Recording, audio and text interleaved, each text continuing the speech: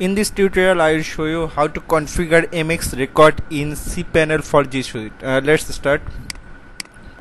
First log into your cPanel and go to email routing on email section. So we'll go for email section and then go for email routing. Here is the email routing.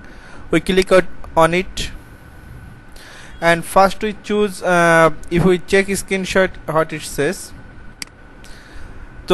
So we have to choose remote mail exchanger and click change.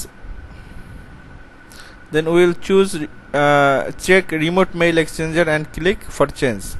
Okay, click for change. So it is already selected here. Then go for generator. So on top, if you check this, on top there is a note called to manage MS records, use the new generator. Click on it.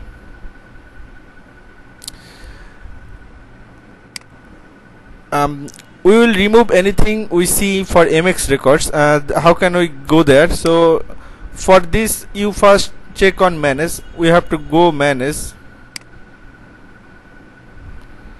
and you see already I have added Google MX records. I have removed anything there beside Google MX records. So you will remove anything there beside Google MX records. Then you go for MX records and remove anything there. We already removed that and adding Google MX records.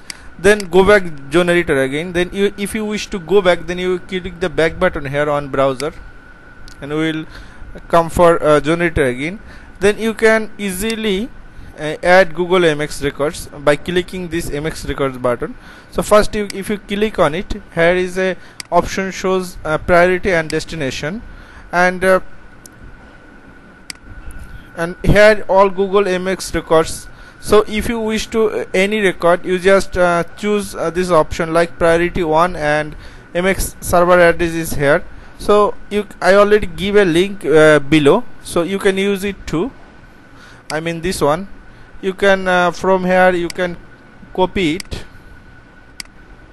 and paste it on destination section, and priority is 1. So after adding this, you just click add an MX record. I have already added it, so I will not add it.